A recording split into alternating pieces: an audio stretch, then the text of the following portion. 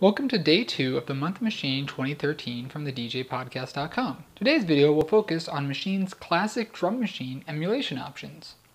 Right now I have a new project open with no sounds in any of the sound slots in Group A.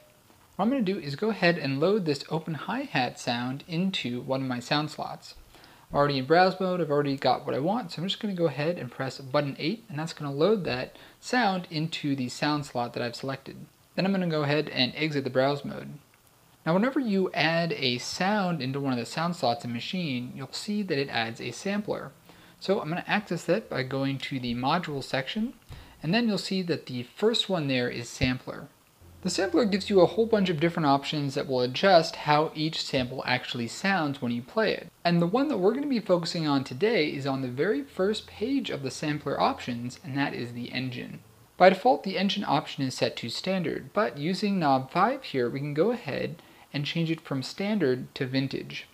One thing that you'll notice is that the names are a little different. So in Maschine, the SP1200 is simply referred to as S1200, and if you use knob 6 here, you'll see that the MPC60 is referred to as MP60.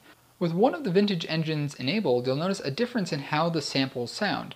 The effect is more noticeable on some samples as compared to others, and it's particularly prevalent when you pitch a sample up or down. So now let's take a listen to how that hi-hat sounds normally on the standard engine.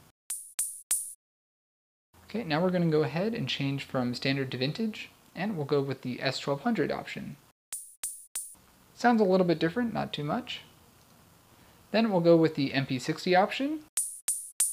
Very similar, but a little bit different. So I'm going to go ahead and set the mode back to standard, and then I'm going to press this arrow button here to go to the second page of options.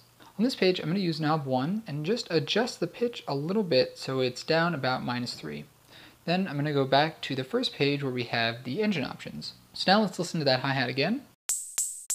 Then I'm going to go ahead and change the mode to vintage, and we'll start with MP60. In that example, you can really hear that there's a big difference between the two. We're going to go then to the S1200 option. There's an even more noticeable difference between that and the standard option. So I'm going to once again play the 1200, and we'll go back to standard. Really quite different. One thing that you'll notice is that on the S1200 setting, there is an additional option that is not available on the MP60 or standard engine settings, and that is a filter. We'll be using knob 7 here to adjust it, and it has 4 additional settings beyond the default state of none. So if you go ahead and browse through these, you have low, low mid, and high. You can of course use this filter to adjust the sound even more depending on what type of sound you have loaded in that sample slot. Playing around with the vintage engine settings can not only be used to get that old school hip-hop sound, but will also change the way that the stock library samples sound. Remember that each sound's sampler engine settings can be changed independently of another, so you can go ahead and mix between old school and new school drum sounds in the same kit.